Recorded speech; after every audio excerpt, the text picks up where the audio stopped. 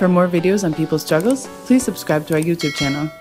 Hello and welcome back to Around the World in 8 Minutes, where we bring you stories of working class struggle from across the globe.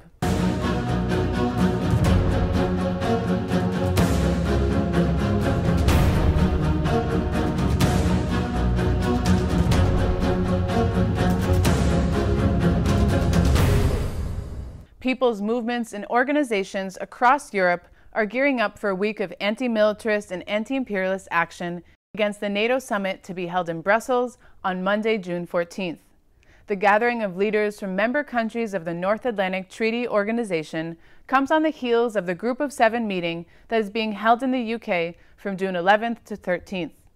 According to the body itself, the discussions will be centered around Russian aggression, the threat of terrorism, cyber attacks, emerging technologies, the security impact of climate change, and the rise of China. So what is NATO, and why are people's movements against it?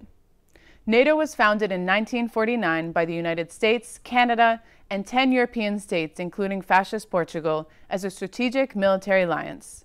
This military alliance had the stated objective to counter the threat posed by the Soviet Union. Since its founding, it has played a key role in leading and supporting attacks against socialist countries, anti-colonial movements, and all those considered to be enemies. This has continued till today, and for many, NATO's purpose is clear. It is a tool to strengthen the partnership between the United States and European countries in countering whoever threatens U.S. global interests. NATO has directly gone to war in former Yugoslavia, Libya, and Afghanistan, wreaking havoc in the name of security, democracy, and human rights. Today, NATO has expanded to 30 member states, and it has its eyes on some old and new targets. Ahead of this summit, people's movements organized in anti-imperialist, anti-war, anti-militaristic, and pro-peace platforms and networks have highlighted some of the key reasons they continue to declare no to NATO, no to war. First, no to the Cold War on China. In the NATO 2030 initiative, a report commissioned in 2019 to propose reforms to the alliance, China is defined as a full-spectrum systemic rival. Reading this report, you almost feel transported to the 1960s when the U.S. was trying to convince the world that it had to keep amassing arms and invading countries to protect democracy and human rights from the threat of the Soviet Union and communism. The report calls on NATO to devote much more time, political resources, and action to the security challenges posed by China. This seems to directly correspond to the ongoing campaign of aggression against China by the United States to combat its economic rise and the possibility it represents as a multipolar world. This aggression has been most visible over the last several years through the intense trade war, but the U.S. has also been undertaking a rearmament campaign. The United States already has around 400 military bases surrounding China, and its warships regularly roam the South China Sea. The U.S. military wants to strengthen its power even further by requesting an extra $27 billion for the next 5 years to build a network of precision strike missiles around the islands that surround Beijing. U.S. aggression against China is most definitely a threat to world peace. Second, no to nuclear armament.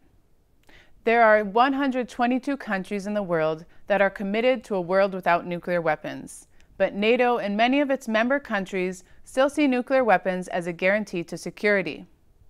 This, too, is oftentimes directly against the will of the people. In Italy, for example, referendums were held in 1987 and 2011 to reject the permission of nuclear energy and the military use of nuclear power in Italy. However, today, there are still 40 to 70 nuclear warheads in U.S. and NATO military bases in Italy.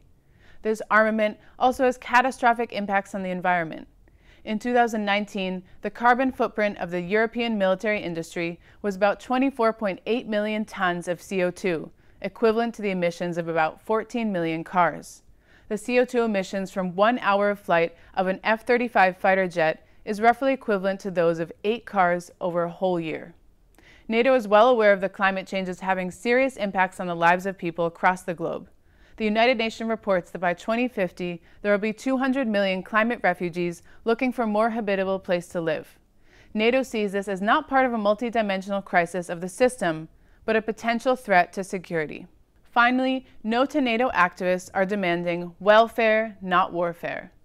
amid the largest public health crisis in history that has had exponential impacts on the global economy. Global military spending has reached a record high of $1.9 billion.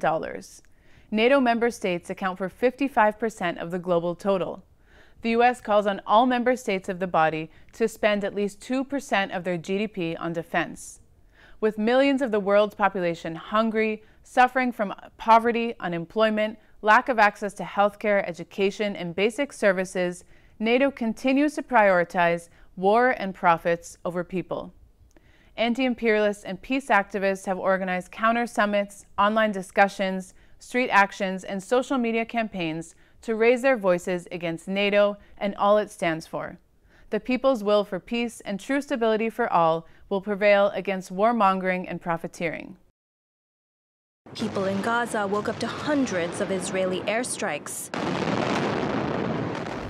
En Palestina han sufrido nuevas olas de ataques y violencias por parte del gobierno de ocupación israelí. El pueblo palestino ha vuelto a llenar las calles con dignidad y resistencia. Y el eco de su lucha ha viajado por todo el mundo. ¡Levantemos nuestra voz! ¡Viva Palestina libre!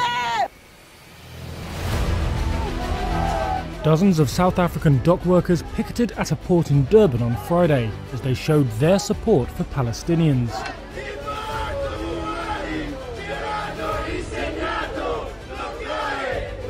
Il 14 maggio i ragazzi del porto di Livorno e il sindacato USB si è opposto all'ennesimo traffico di armi passante dal porto di Livorno con destinazione Assad, porto di Israele, che avrebbe incrementato ulteriormente tramite il passaggio di armamenti il conflitto israelo-palestinese.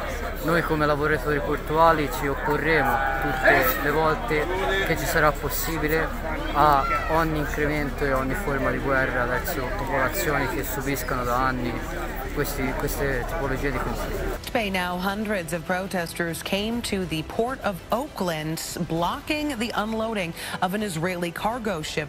We will no longer sit and watch as the Israeli government massacres Palestinians, as it continues 73 years of colonization, of dispossession, of ethnic cleansing of the Palestinian people. Mientras los pueblos gritan contra el imperialismo y la alianza de Estados Unidos e Israel, en Bruselas se reúnen los líderes de la OTAN para aumentar los presupuestos para las guerras, la explotación de los recursos naturales y aumentar las tensiones contra China.